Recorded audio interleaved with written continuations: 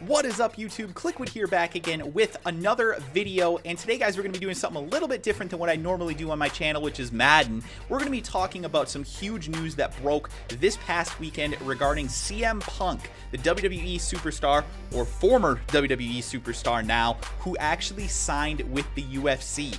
Yes, he will be competing in an actual fight in 2015. That's the rumor. We don't know that for certain. There isn't a guarantee on exactly when he's going to be fighting at this point. But in the background of today's video, you are going to be watching me play WWE 2K15, the game that came out about a month ago, and it's going to be CM Punk versus Ryback. I just did this for fun so that you guys can get some gameplay in the background instead of just watching my ugly mug. But anyways, guys, this is some big news. It really, really is, from a multiple standpoints. First thing, obviously, CM Punk, huge name in the pro wrestling business. He's not a John Cena, he's not The Rock, he's not even Brock Lesnar, to be honest with you, but he is a huge name as far as pro wrestling goes, and that's something that I think the UFC definitely needs to keep pulling over. They need to keep getting the fans that are former pro wrestling fans, bring them over to the UFC, or even people that are still pro wrestling fans, bring them over to the UFC, expose them to the product. And I understand UFC and the WWE are not direct competitors. I'm not trying to say that the UFC is trying to steal from the WWE, but you know, get those people who are looking for something a little bit more than what they get in the WWE currently, and are looking for a little bit more legitimacy in the product. And again, that's not to hate on the WWE. I'm a huge fan of pro wrestling, always have been, always probably will be.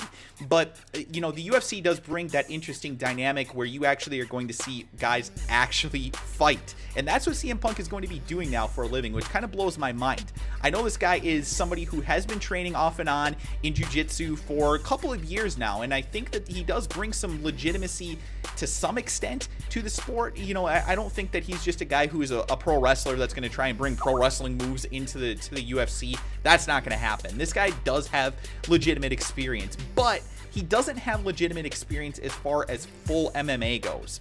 This guy has never been in a real fight. He's never had to actually go up against top level talent or anything like that, and that's what he's going to face in the UFC, or presumably anyway. Now, as of today, the UFC and Dana White actually brought out some information, and they basically said that they're not going to throw CM Punk to the Sharks, which is interesting to me, because the UFC and Dana White have long made fun of other promotions that have done these gimmicky, like, you know, Godzilla versus, you know, tiny guy type of fights, you know, David versus Goliath type of fights in Pride and in other promotions. And then, you know, they're bringing in guys like Kimbo Slice to fight in the Elite XC, and the UFC made fun of that, right? And then they ended up bringing in James Toney, a former pro boxer who had zero MMA experience and just wanted to fight to show what pussies the UFC fighters were and how boxing is so much better.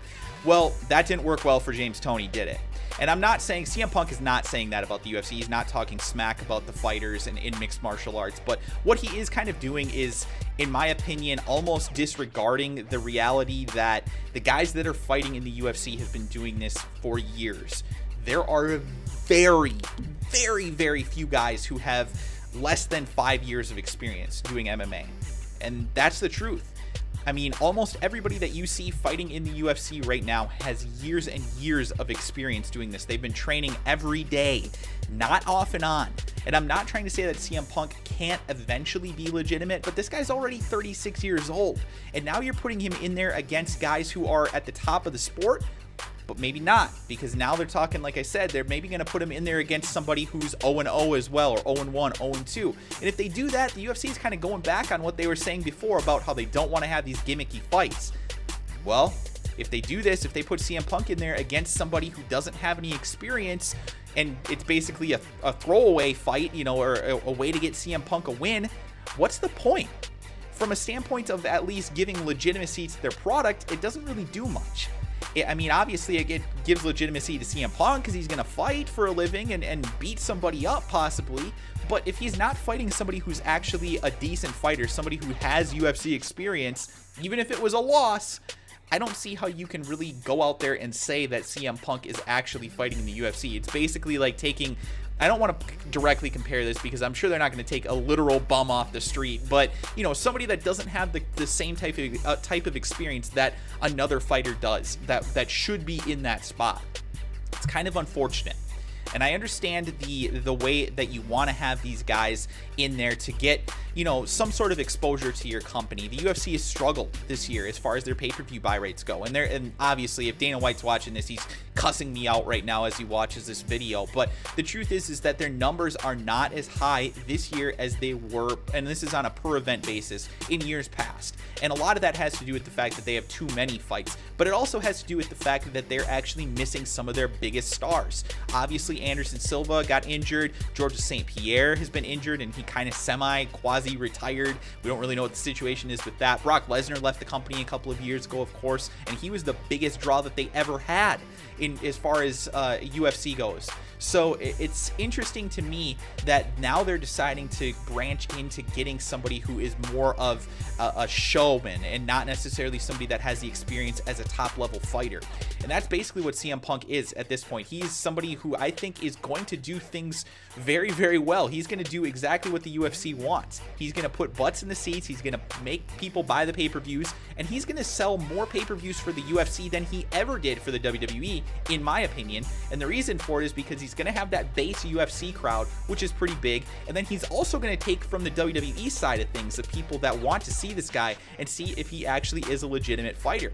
I don't think it's going to be quite as many people as were buying Brock Lesnar's fights, but Brock Lesnar also had a level of legitimacy that CM Punk doesn't. Former NCAA champion as far as wrestling goes, and he had been training for a few years before he stepped in the ring, or before he stepped in the cage, I should say. So it's going to be interesting to see kind of how things turn out here. I do think this is a good move for the UFC as far as, you know, gaining people to watch their product and making money. I think it's a solid move. It's smart on their part.